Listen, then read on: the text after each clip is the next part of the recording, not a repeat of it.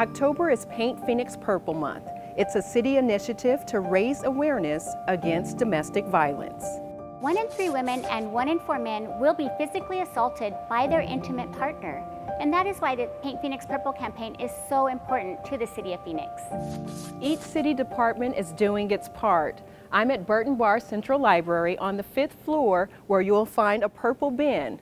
You can pay it forward with donations to help support domestic violence survivors.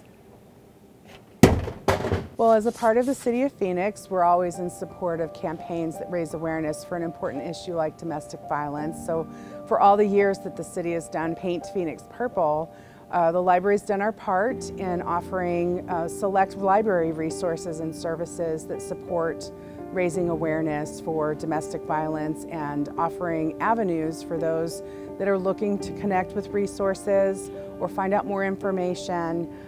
They can always find a way to do that through the library. Throughout the entire Paint Phoenix Purple campaign, all 17 Phoenix Public Library locations will have a bin available to receive donations from the public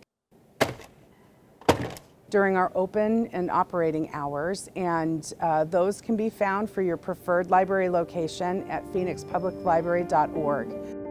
Donations can be made at your preferred Phoenix Library branch from October 1st through the 29th.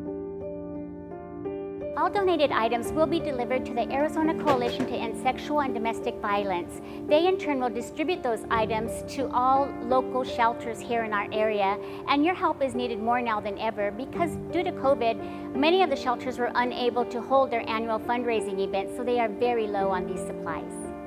Your donation can make a difference.